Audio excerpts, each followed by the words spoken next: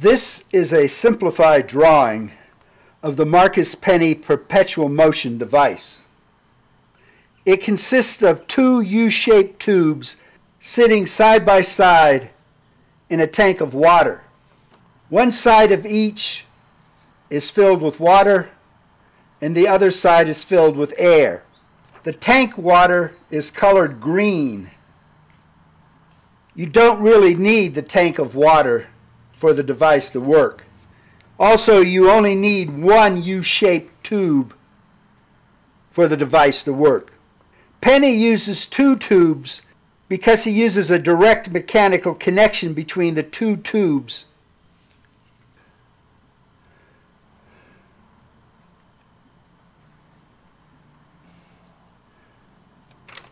When a ball falls on this side of the tube, it powers a mechanical action that lifts this ball up out of the water and over.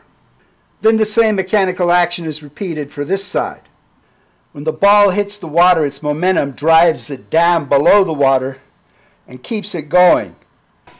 The ball weighs slightly less than water with the same volume, so the buoyancy force is what causes it to come up.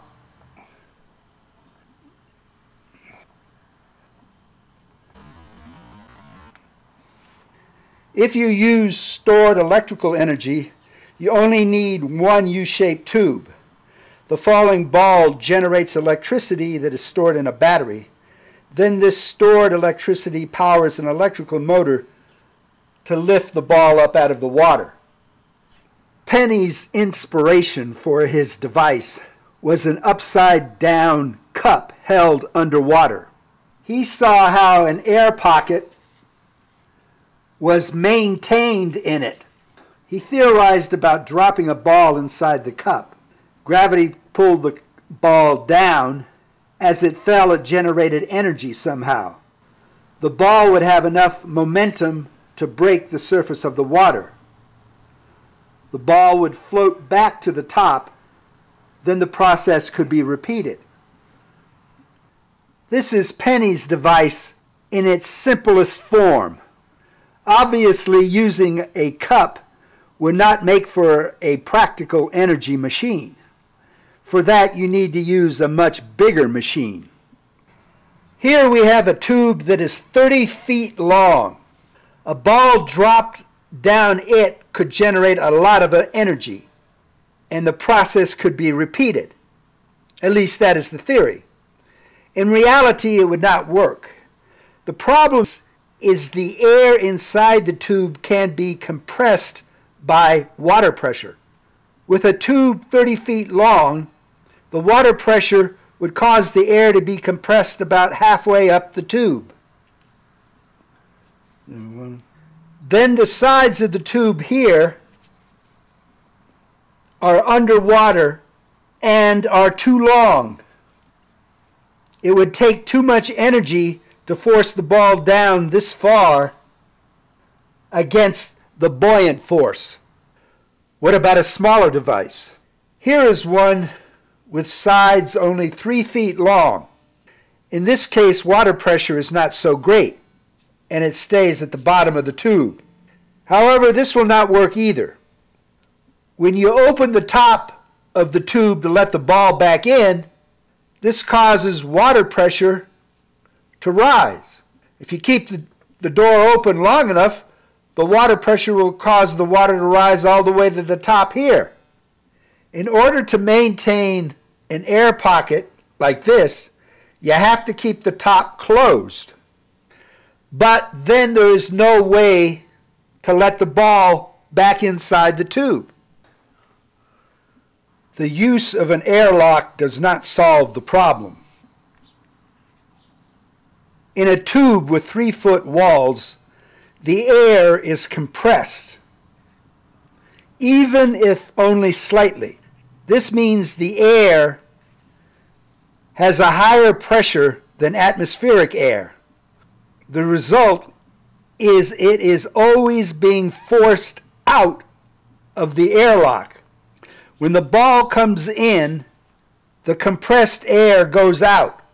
This happens when the doors are open.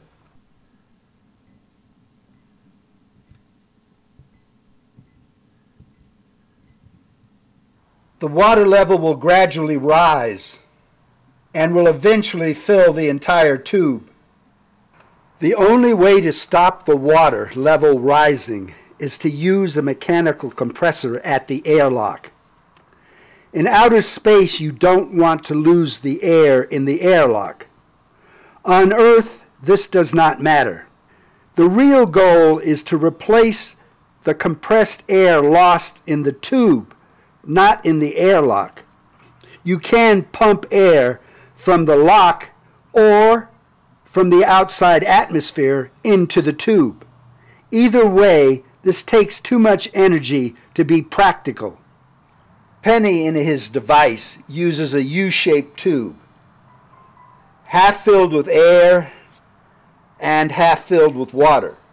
This side of the tube is open to the atmosphere.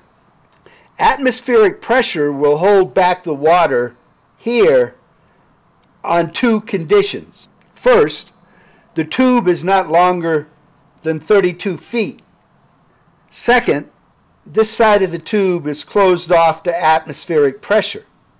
What Penny wants to do is have gravity pull a ball down on this side and have the buoyancy force have the ball float back up on this side and then repeat the process.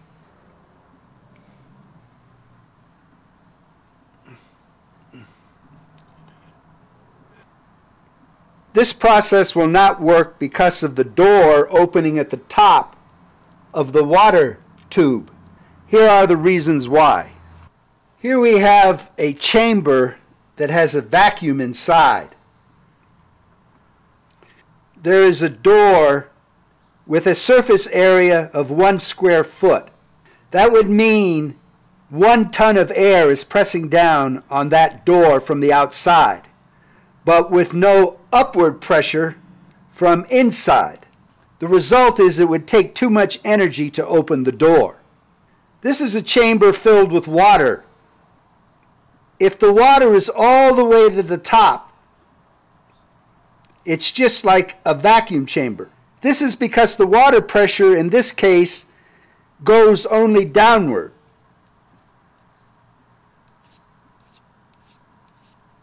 It presses down on the sides and the bottom.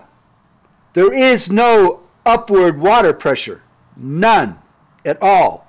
So the result is just like a vacuum chamber. It would take too much energy to open the door. Now, this could happen in real life, but in real life you would have to then drill a hole, suck out some of the water, and let air get inside. In order to open the door, there has to be an air pocket at the top of the water, even if it is only a very tiny air pocket.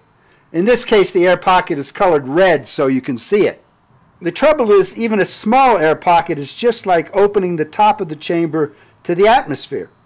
The air pocket will force the water downward. In this case, the water cannot go anywhere. However, in Penny's U-shaped tube, the air pocket has enough pressure to force the column of water downward.